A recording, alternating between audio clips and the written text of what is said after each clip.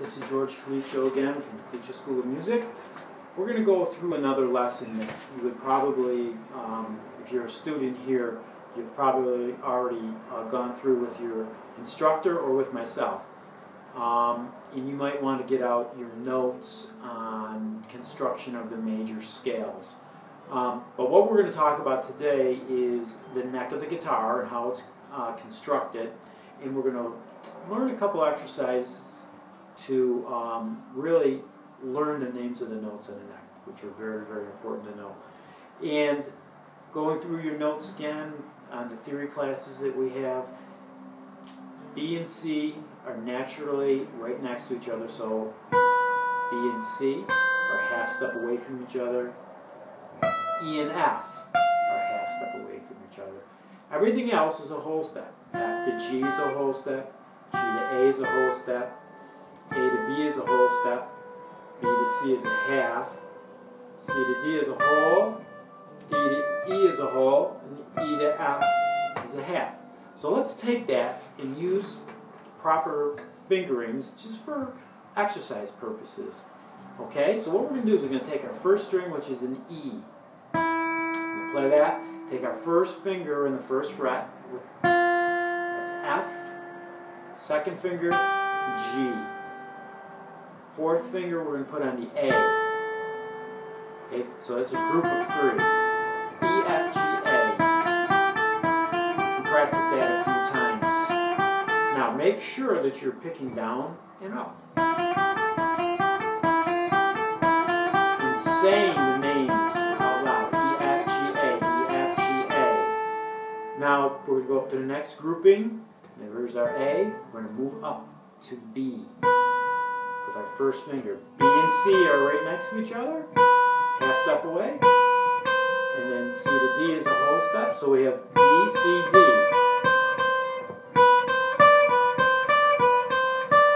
Okay, so B, C, D. Move up to the next whole step, which is an E, the 12th fret, F, and G. So we have E, F, G. So right from the beginning we have E, F, G, A, B, C, D, E, F, G. Let's go backwards. G, F, E, D, C, B, A, G, F, E.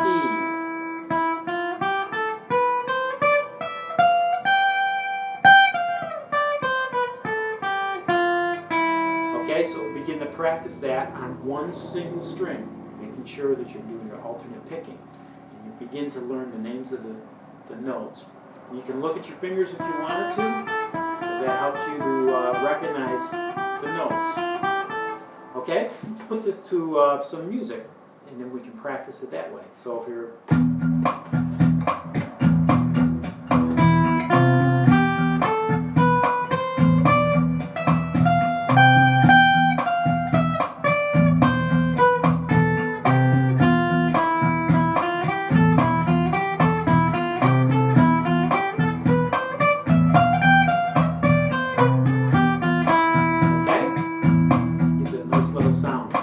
Now, what you need to do is you need to go and do the same thing on every string, starting with your second string. So you have a B, C, D, E, F, G, A, B, C, D, and backwards.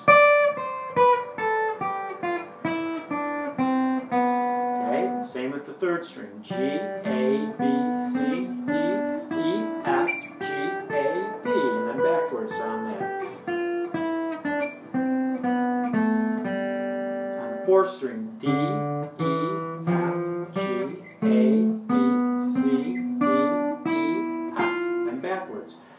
Go to the fifth string, A, B, C, D, E, F, G, A, B, C, and backwards. E, F, G, A, B, C, D, E, F, G.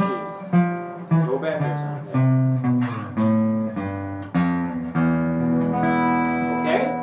Again, putting it to music.